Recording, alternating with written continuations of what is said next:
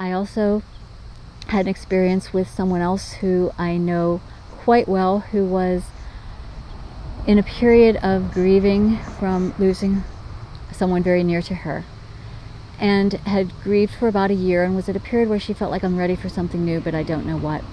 This was a person with an engineering background, very, very left-brained, and started exploring the idea of doing yoga, or doing something. She had been doing yoga, but exploring the idea of completely changing her world and becoming a yoga teacher.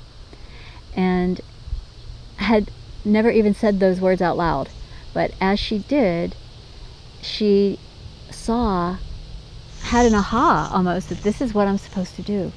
And by the next time we talked, as she had explored the one small and easy step that she was going to take about talking to her yoga teacher about what does it take to become a yoga instructor, her instructor actually invited her to come along with several classes that she was doing, to start to even do a little bit of the yoga class with her. And from that, she was able to jumpstart a role change from an engineer for the government to a yoga instructor, just by saying it for the first time within a coaching session.